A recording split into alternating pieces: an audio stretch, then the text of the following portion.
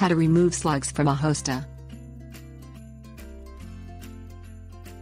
The sight of tattered, hole-ridden leaves can ruin a beautiful hosta. Pesty slugs can damage a plant in a short period.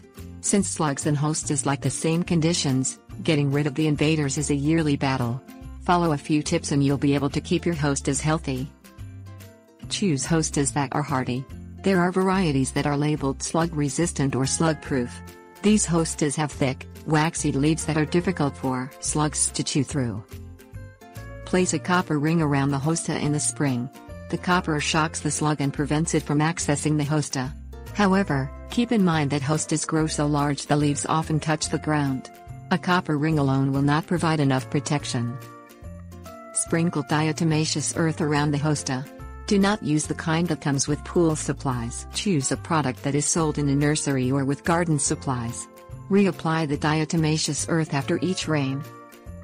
Put half of an orange peel upside down near the hosta.